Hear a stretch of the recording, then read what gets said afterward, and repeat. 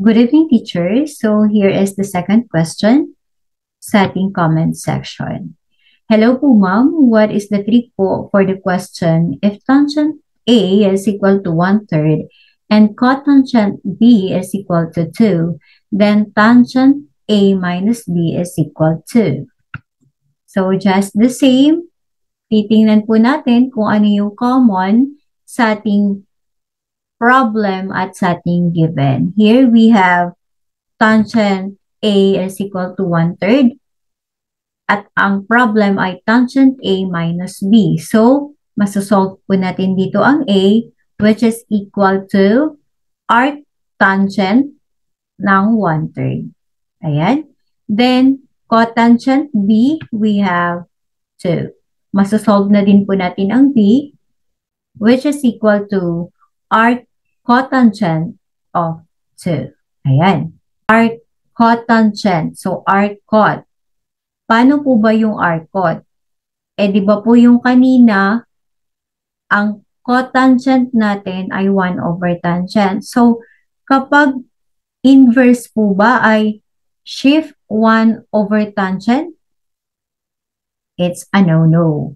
Kapag inverse po, ang equivalent po nito ay B will be equal to arc tangent of the inverse neto. Ayan, inverse or reciprocal.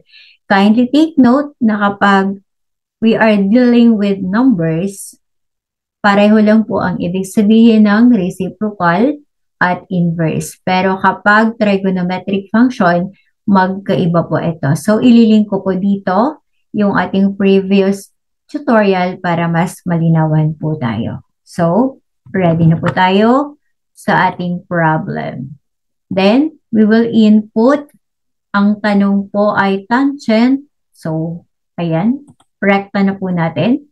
A, where A is shift tangent of 1/3.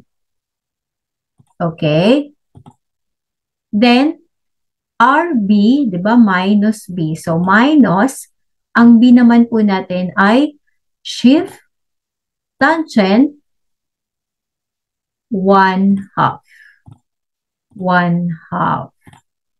Then, closure, equal sign. The answer is negative 1/7, which is letter C. So, meron po tayong bago, arc cotangent.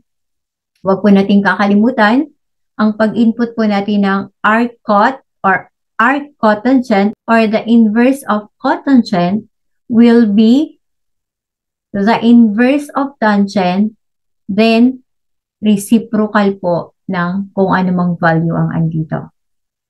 Okay? So, this is all. Thank you for watching. God bless everyone. Kindly share para mas marami po tayong matulungan. Maraming salamat po.